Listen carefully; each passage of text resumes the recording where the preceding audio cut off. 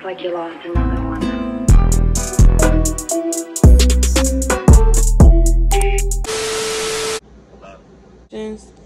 And, you just answer them. If you don't want to answer them, you can just, just let me know and just skip over the question. Okay. All right. So, before we get into all that, y'all go subscribe. His channel name is Moray. Is it Moray? Murray Made Television. Also known as Lance. Y'all go subscribe. He on the road to 1K. Go ahead and get him to 1K. So, the first question, of course, going to be about fatherhood because that's initially what the interview was going to be about. So, you're a father, right? Of 3, if I'm not mistaken. Yes, I am. Okay. So, you consider yourself a present father, right? Yeah, I do. What would be your definition, and what do you consider a present father? Present father is someone that's, to me, my definition, someone that's involved in that kid's life with everything. 2 of my boys live with me. My oldest, he lives in Houston with his mom. But just because he's that far away from me, it doesn't make a difference. I'm still involved in everything. I know everything that he's involved in. I try to make it up there as much as I can to his basketball games. I'm real supportive from a distance. So, so you're a full-time dad. Yeah, it's like I'm not even not there. And the ones here, every day with them, I'm about to go pick up my son from football practice right now. I do everything with them, and they keep me on my toes. They, I sit around the house, they put me on music, we laugh together. It's a lot of stuff that they help me with, and I just try to guide them down the right path. I've been there. And I know they're going to have little mess ups in life, but that's why I'm here, to make sure that that little mess up isn't a big mess up. Right. So you would say you guys have a pretty strong bond, right? Yeah, real strong bond. So is there anything, with... Okay, so has being in a relationship ever, prevented you from showing up and being that present father? Never. Because when I meet a female, off top, they're gonna want to know about me. The first thing I let them know about me is my kids. Right. So, what would be a deal breaker in a relationship when it comes to, your parenthood? If someone is in a relationship with me, they don't have to support my kids like I do, but don't try to interfere with that. I'm not gonna ever push my kids on somebody. Right. It's either you want to do it or you don't. I'm not gonna push my kids on somebody. I'm not gonna hold it against them if they don't want to go, and do things, like I do. These are not their kids; they're mine. So that would be a deal breaker to me. Is just someone who wants me to. I can't put them first. My job right now is a parent. Until each one of my kids have graduated, walked the stage, and off on their own, I'm still on that job. Right. So a deal breaker would be to try to throw me off of that focus. Okay, I respect that. Okay, so this question, I know this is a question you already knew you was going to get asked. Everybody probably came here for this question. Can you explain the relationship between you and Love by Erica and how you guys, met and that friendship came about? Because I seen a previous interview where you said, you guys were only friends and strictly just friends. Yeah, that's my dog. I met Erica back, was it 2018? It was 2018 when I met her, and it was on Twitter. I'm never even on Twitter. I'm barely on it. The only reason I was on it, I just had created a page, and I was trying to tap into the YouTube world. So on my bio, I put, I was a beginning YouTuber and all of that, and then kind of just hit you up. I think, yeah, like she inboxed me asking was I YouTube, and I told her that I was a beginner, and she asked me did I want to make content, and I told her I really didn't know what I was doing. or whatever, but to show me, like, I didn't have anybody to actually show me, you know, where to even start. I lived in Houston at the time, and I would always go to the gym. When I went to the gym, I met this guy, and right off top, me and him bumped heads, and we were playing basketball, and I played professionally, so there's certain things you don't do when you're playing basketball, you know, that I wouldn't do. Like, if someone beat me to a bucket, I'm not going to intentionally foul them, you know, possibly hurt them, you know, because I wouldn't want somebody to do that to me. My body is how I make my money. The person was Chris Sales, you know, and I had ran into him in there. Don't do my boy Chris like that now. Nah. I mean, we cool now, but that day, that's a little childish now. That day right there when I walked in, it was me and my homeboy, and the gym was kind of empty, and I seen him, and I'm like, yo, hey, you trying to run? And he was like, yeah, but I already got my 5. And I'm like, yeah, that's cool. Like, shit, I can pick up 3. So we started hooping, and right off the bat, like, I was a professional basketball player, so I already know I'm finna work out whoever in front of me. He was in front of me. And then after, like, a couple of buckets, I'm thinking, like, man, this dude fouled hard as hell. Like, it's not... It didn't seem like he was doing it on purpose, but I'm like, but he is doing it. And then, like, we beat them, like, the first 3 games.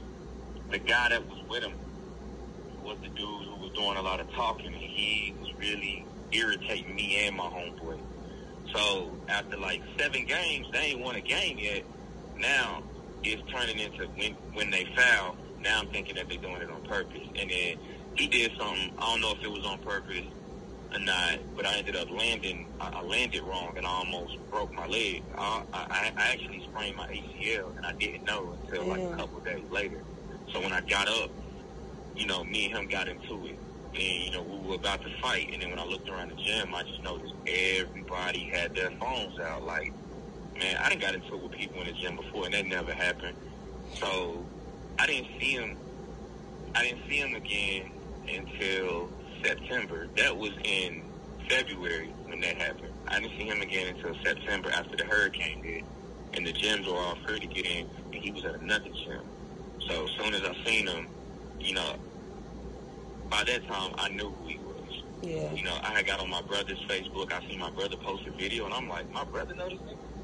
And then I started seeing everybody. I'm like, who is this dude? Like, man, this dude everywhere.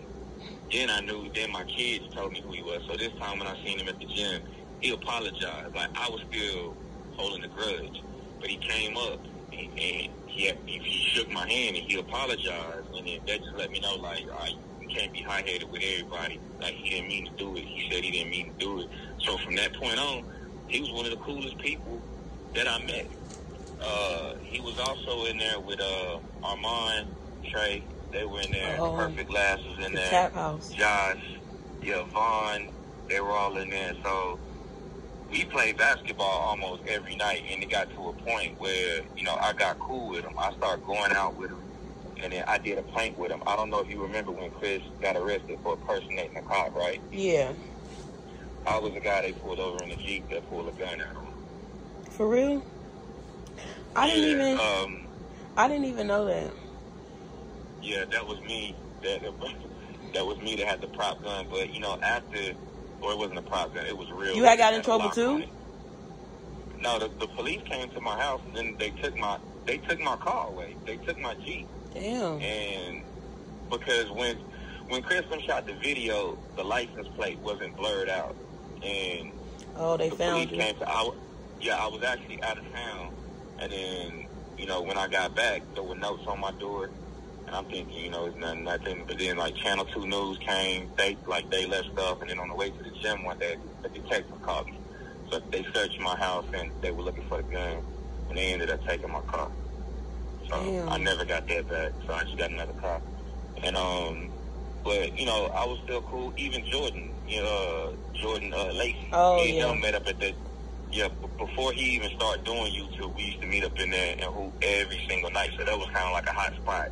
And Joel, he was in the gym also. I met him.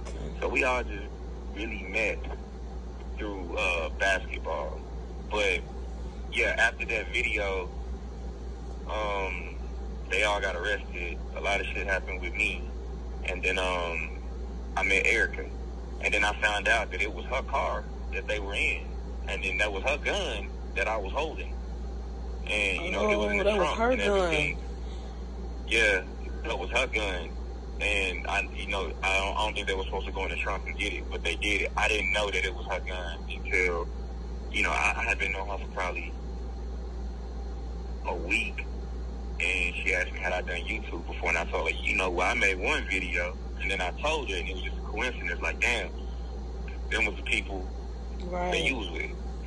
But nah, she been showing me, or at the time, she was trying to show me how to record and edit and telling me all the equipment I needed and everything. And at the time, it was just too much because my kids were smaller then. They needed more attention from me. I was already gone at night at the gym. So throughout the day when they got out of school, yeah, I was really occupied with them. So I really couldn't, I was getting caught up. Like, I would try to do something and I'd just be like, nah, forget it. And one thing about Erica, she gonna try to put you on game with this YouTube shit. Nah, man, she definitely know what she doing. She definitely know what she doing. And like I said, she cool with everybody. It wasn't even everybody. That dude, the mucker dude that she was with. Yes, I was about to get into that. I'm glad you were already into it because I was finna get into that.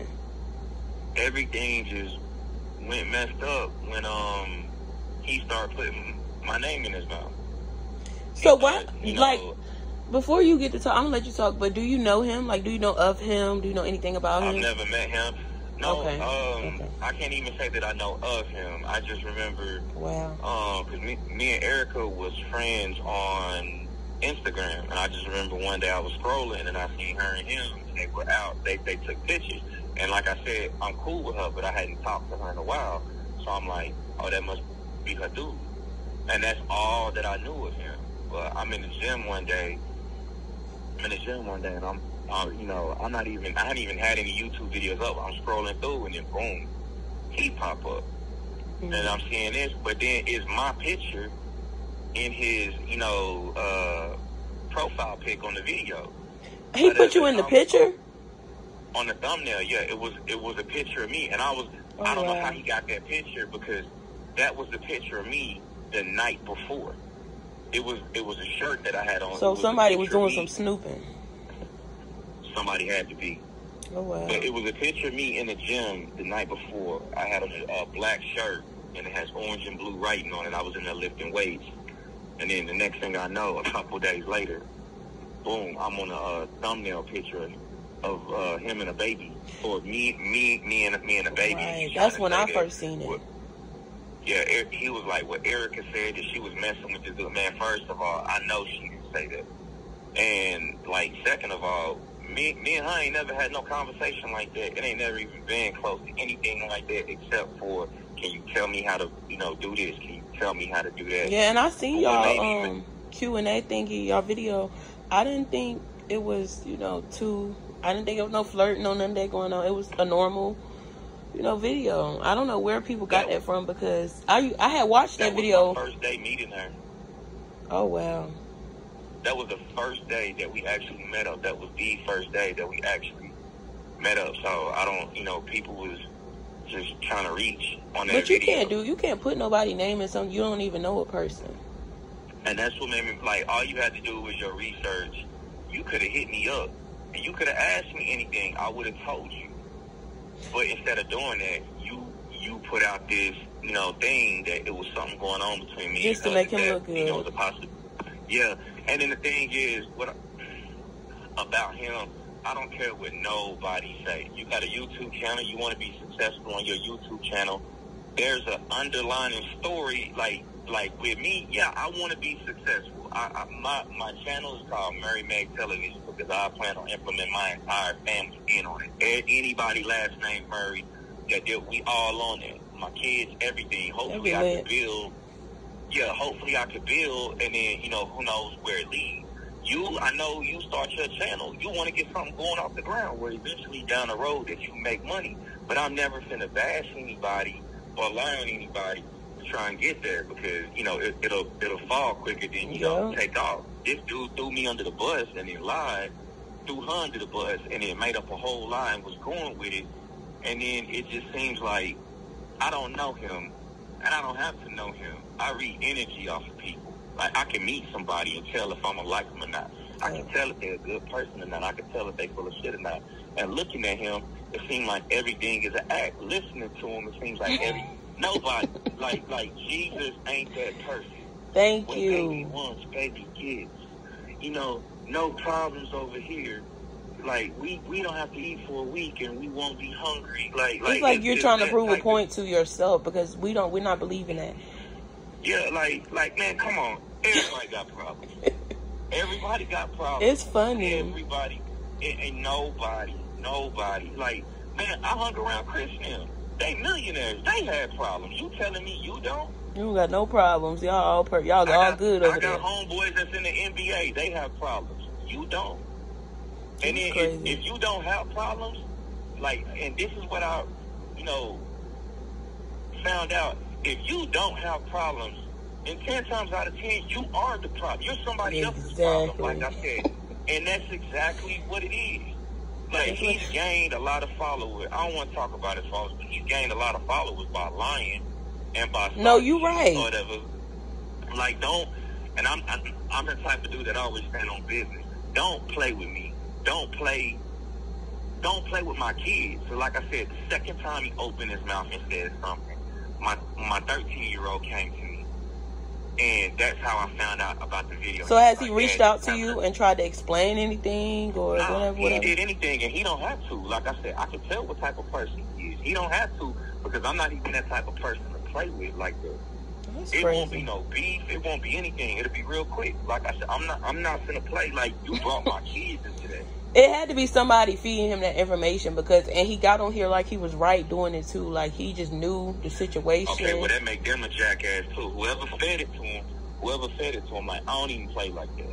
I don't play like that. And I'm the type of person that hold grudges. Like I said, me and Chris got into it in February. I didn't see him again until September. I was still had attitude. It happened. Now, what happens if I'm in Houston and I'm in the Galleria and I bump into him? He don't even know what type of person I am, but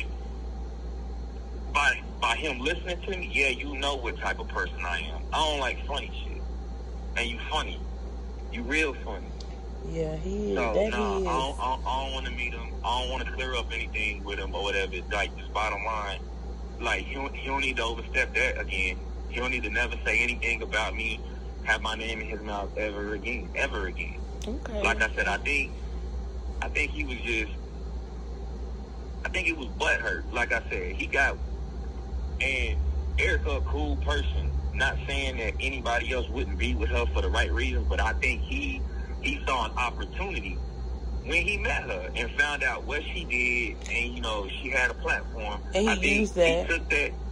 He took that, he ran with that, and now he's trying to build off of that now that he's no longer with him. That's why. But how can you build off anything if you're not even trying to step up and be a father to that damn baby? You're not really. You're gonna make yourself look bad. You fumbling the bag because.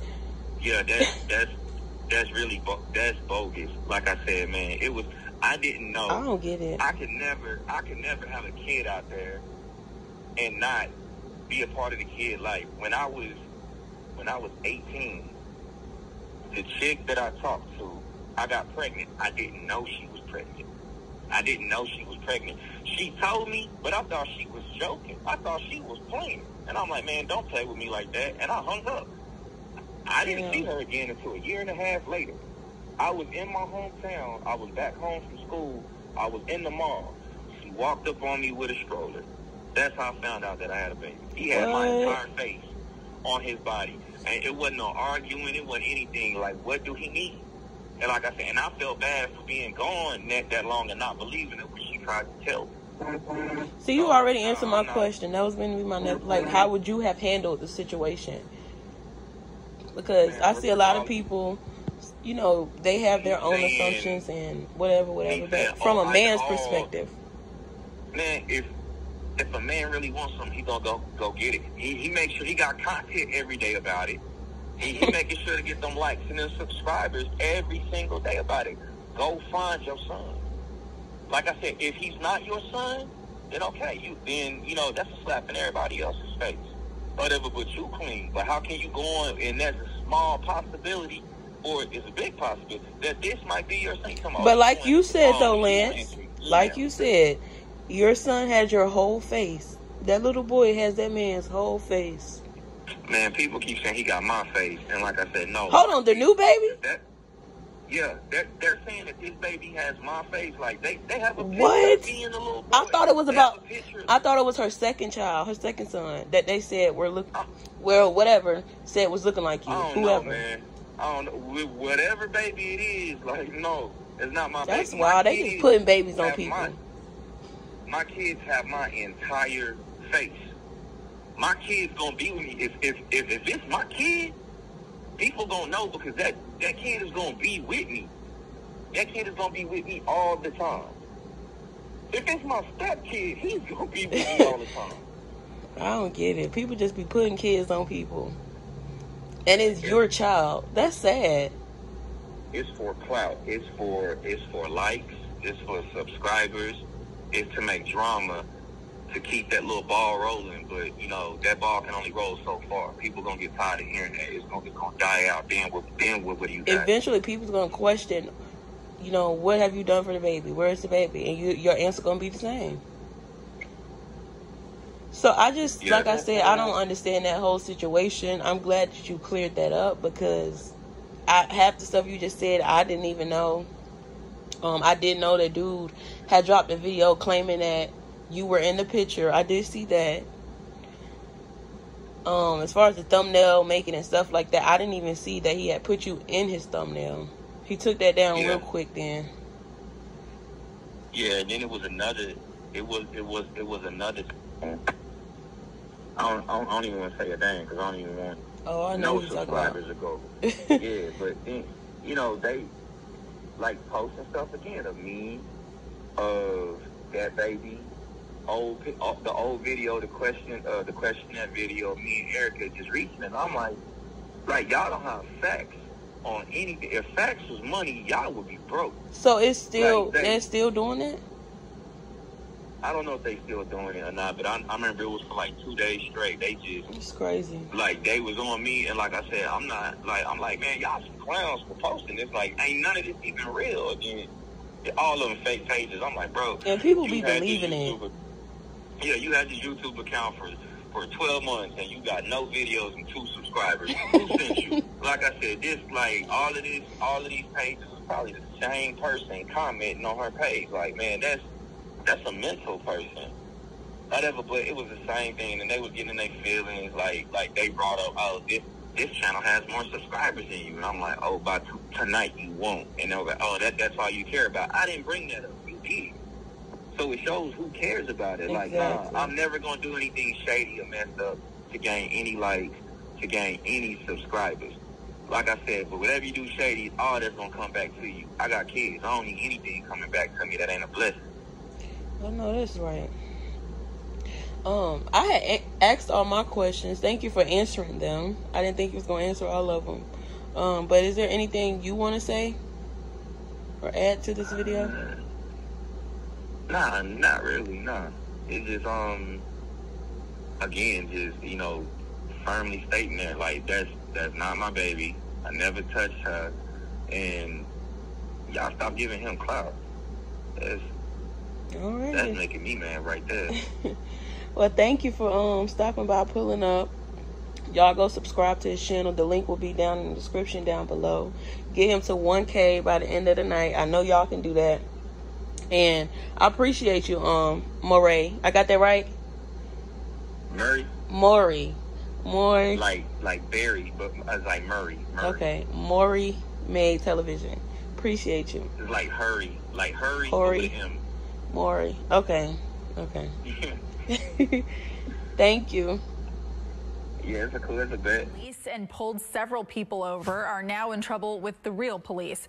Officers said they used what looked like an unmarked police car to get people to pull over, and one of those so-called traffic stops went very wrong. Check it out. Dude, we got this nigga, bro. Dude. Hey, it's a prank, bro. It's a prank, bro. I got some prank, bro. It's a prank, bro. Oh, it's a prank, bro. Wow, so the driver of the SUV that these men allegedly pulled over pulled a gun out on them, and luckily for them, they were not shot in what looks like it was a prank.